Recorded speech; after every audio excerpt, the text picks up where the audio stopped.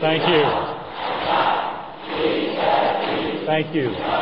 Your enthusiasm is remarkable on what has been an extraordinary afternoon of interesting discussions, calls for action, and ideas. I want to thank you and Madam Rajavi for your invitation, for your patience, for your persistence on behalf of this great cause. I just want to very briefly invoke my moderator's prerogative and very briefly speak on behalf of my fellow panelists to make two final points. First of all, I believe that we all endorse for the convening of a conference to clarify the MOU.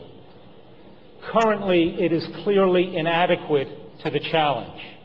It only runs a couple of pages and does not provide the details that are absolutely necessary to ensure the safe and secure transfer of the Camp Ashraf residents to Camp Liberty. It's easy to see if you look at the MOU itself. It's a very short document. So I endorse, and I think we all endorse, a conference to be convened in Paris or Brussels or Geneva, to be chaired by the UN Special Representative for Iraq and attended by Madam Rajavi and your representatives, Ambassador Dan Fried, Iraqi officials, U.S. Embassy Baghdad officials, Ambassador Jean de Ruyt, the EU's High Representative, the UNHCR, and other European parliamentarians who have a strong interest in making sure that this project goes as safely as possible.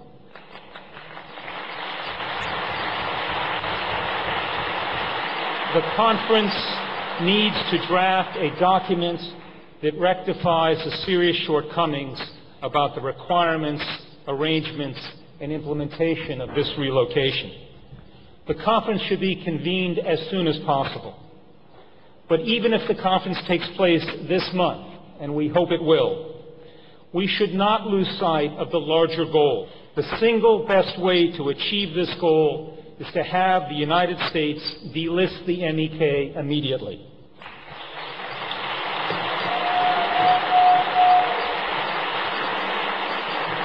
The second point on behalf of the panelists is that I promise you, on behalf of all of us up here, that we will continue our efforts to have the U.S. government fulfill its legal and moral obligations to safeguard the men, women, and children at Camp Ashraf and delist the MEK.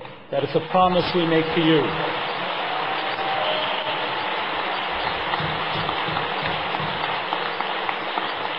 May God bless all of you, and may God bless the residents of Camp Ashraf. Thank you.